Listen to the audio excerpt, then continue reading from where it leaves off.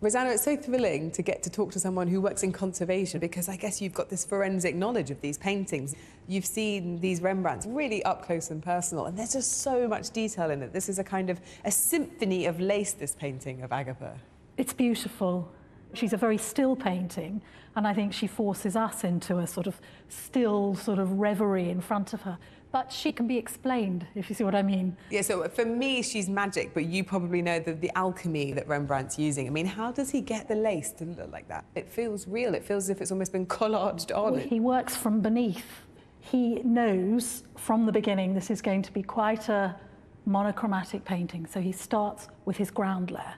He goes for a light grey. So actually, for something that looks very white, when you get up close, which is a real privilege that you can do in this exhibition, you come to see that actually there's lots of colours in that. He is playing an incredible optical game with your brain as well. Yeah. In the scalloped edges of the lace, the bit that's lying over black, he paints in grey. In the layer above, which is white linen on white linen, he's painted in a completely different palette. That's a lot of work to create for yourself. Yeah. I mean, he could have put her in a simpler garb. And this painting is extraordinary in the way he's using different palettes across it, which tells us he's really focusing on every single bit of it. So that lace, he will have been working on that and that alone. And he will have had his blacks and his whites and his ochres and umbers. So it will have been a very restrained palette, but an incredible effect. It's as if she's coming out of the frame, and in fact the fan comes into our space. Her thumb goes over the frame edge. It's a really modern idea, a bit actually almost spooky sometimes I think about it. And imagine the lighting she would have been in. It might have been a much more subdued, but a much more random light, maybe candles. That spookiness would have been even more pronounced, I think. Yeah. I'll get my optivisors. Optivisors, this sort of optimum visuals. Absolutely. Oh, wow. Plus a light always helps. If you get them comfortable on the back of your head, we can look at his pearls to see how he sculpts the light.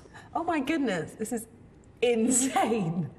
Wow, it's so amazing. You can see it's like a different painting, like every bump. Take a look in the pearls. This part of the painting, from her linen cuff, is the part that's in our world. Yes.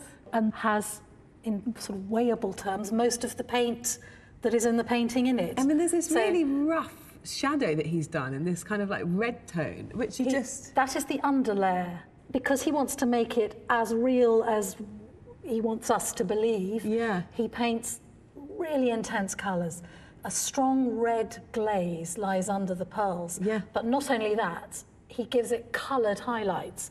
4 very specifically placed apricot highlights. And then the fan itself this is abstraction. It looks like it just looks like a contemporary work of abstract painting. It's unbelievable. Yes. As you're right, lead tin yellow, alizarin crimson. It's kind of sculptural. I mean, it looks thick, it's impasto. He pulls it out because he knows that is what's going to catch the light.